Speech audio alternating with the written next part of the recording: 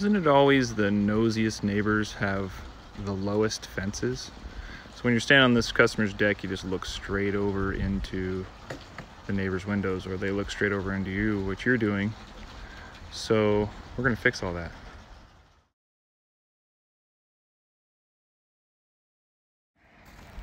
Hey, it's Lee again. We're over here at one of our customers' houses, and they have a shorter fence and a higher deck, and from their deck you can see right into the neighbor's windows, which is making it kind of difficult. So we want to make sure that they have a nice cover, so we decided on bamboo. We don't want a plant that's going to come way out into the yard. You can see we've already started here.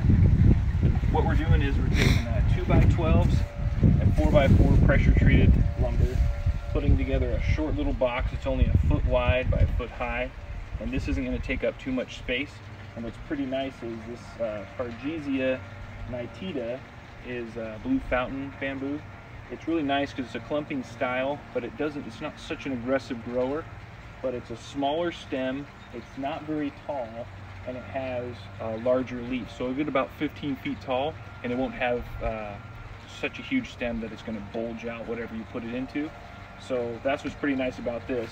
So all we've done is we put these in place where we want them along the fence. We've leveled them and made sure that they're not rocking and they're just perfectly level. Then we're gonna layer the inside with some landscape fabric. And an easy way to do that is just measure over about 16 inches or so, and then roll out your landscape fabric the rest of the way, just so it's pretty much to size. This isn't working very well for me, all right? So we'll get that over here. We'll cut off that end, about 16 inches outside. Then we're gonna just figure out how high we want it to be, and I think just a few inches from the top is fine, just like this. I'm gonna staple this in place. The higher you staple on your mat, the easier it will be to keep it in place while you're filling with dirt.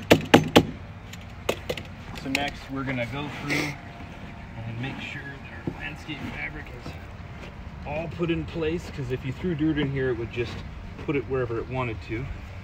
And as we go through and get the level that we want, do that all the way to the other side.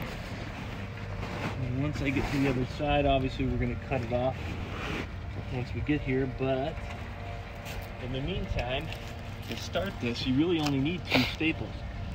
So I'm just going to pull this pretty tight along the back side and get it about the same height, and then put one more staple in. So now we'll set our plants in where we're going to go, however many we're going to put across. This is an 8-foot box, so I would recommend probably 5 plants per box, 1 on each end and then 3 in the middle. And that works good for even larger boxes, but we want it to already start screaming the view right away. So we're going to use fully mature bare-rooted bamboo, which is a really good way to get it because it travels a lot lighter that way. In the buckets, it's 3 times as heavy. So anyway, we'll update you once we start planting, get you guys see something else. So last time we left off, we were just filling this last box and getting it all set up with the fabric. Now that the fabric's already in, we put in the soil. First put in a short layer of soil, just a couple shovelfuls will do, and then put your root system right on top of that and spread the soil around it. And at the very end, we just clean cut the very top edge of all of our fabric and then filled it with water and rinse it off. And that's the finished product. And you can see now, if we took a step back, you can't even see into the neighbors' houses anymore.